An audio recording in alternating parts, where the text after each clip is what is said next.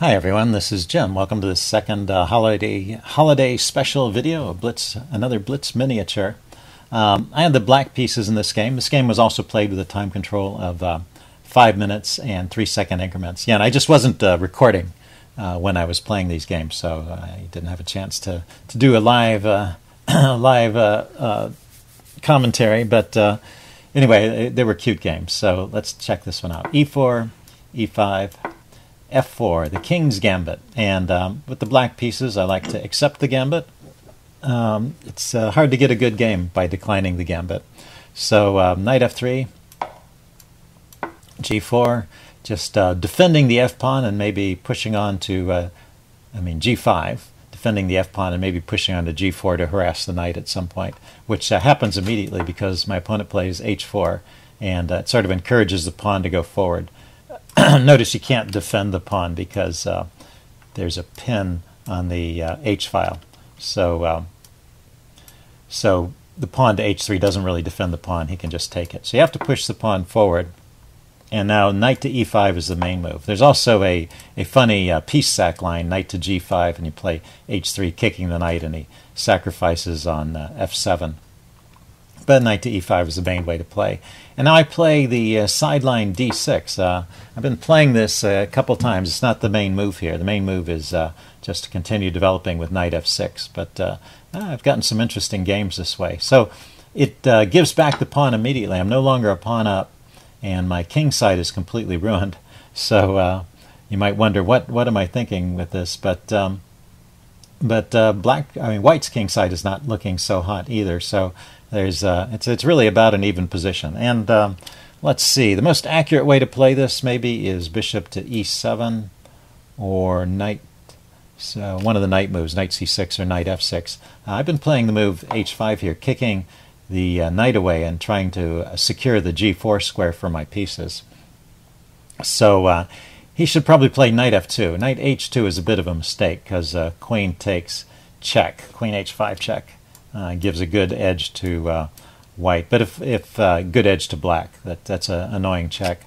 But after knight F2, just to complete the story of this variation, then the position is only slightly in favor of white, so it's sort of a typical opening advantage for white, and there's some interesting play, and it's a little bit different than the usual King's Gambit position that your opponent might already have memorized. So I can recommend this as a way to play for interesting games. Anyway, knight to H2 we played.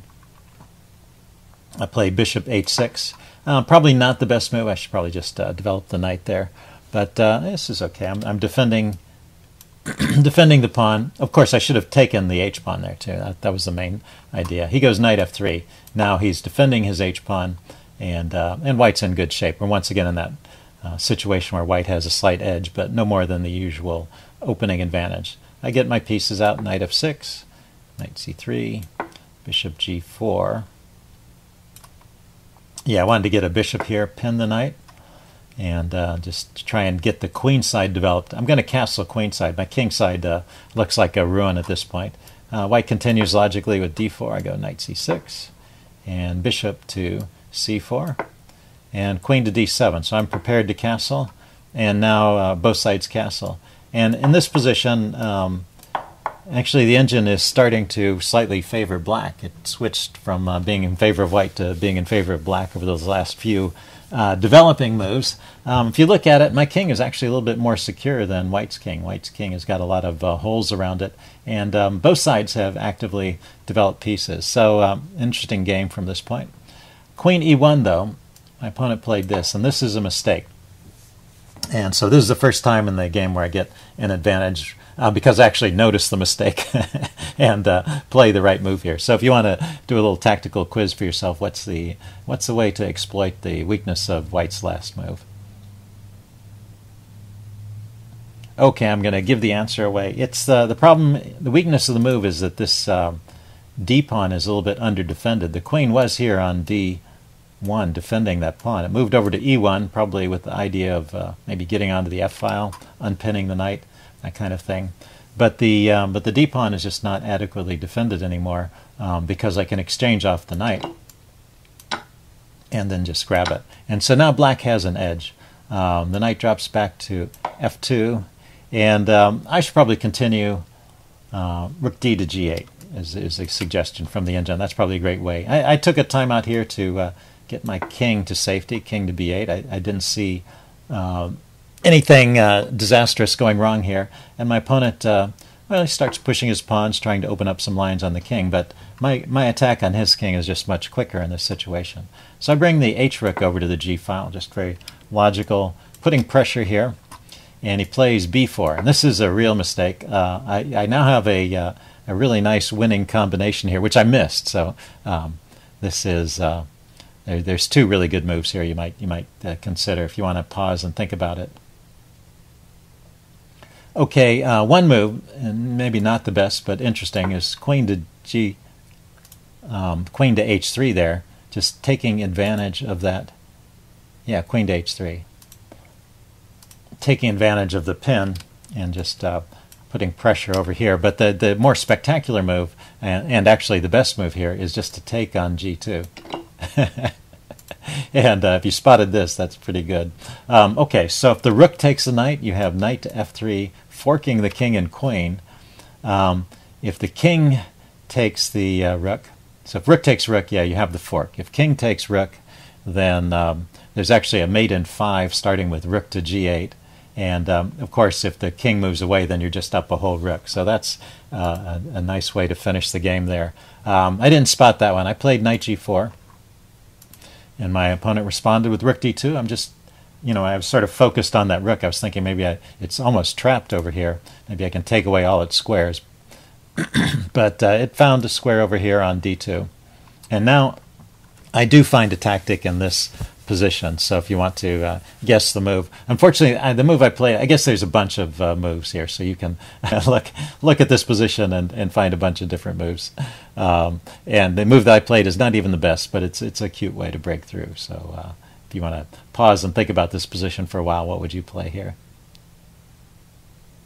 Okay, the move I played was knight f3 check. I just like this because it's a forcing move. Obviously I'm forking the king and the queen, and so he's got to take it. And what this does is it opens up a discovered attack on his king. And I play the move knight to e3 check. So all this is pretty forcing.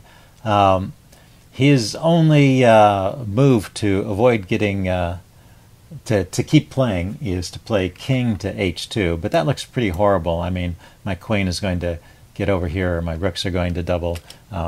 Let's see, rook to g3 is a recommendation. Yeah, just double the rooks on the g file after the king runs over there. So that's pretty awful, but that actually keeps the game going the longest. My opponent instead played king f2, so see if you can spot the final move of the game right here.